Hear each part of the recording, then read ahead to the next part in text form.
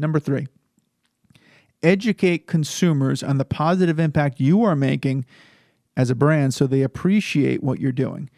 This is one where the old saying, if a tree falls in the forest and no one's there to witness it, did it make a sound? So I see brands going to sustainable packaging. They're not storytelling well enough. They're not storytelling clear enough. They're not educating their consumer on the impact that they're making. So as a brand, if I choose a sustainable packaging, I choose an all-metal locking tin that's infinitely recyclable.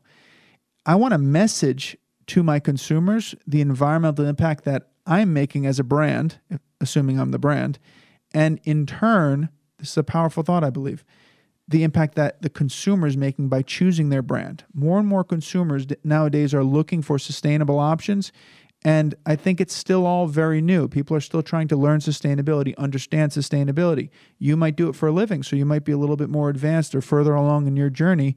Most of your consumers are not. So taking that extra step to educate the consumer, I love the idea of doing it via video. Scan a QR code, a quick video to educate the consumer on the environmental impact. I think this is also a big part of sustainable packaging being ROI positive for your brand.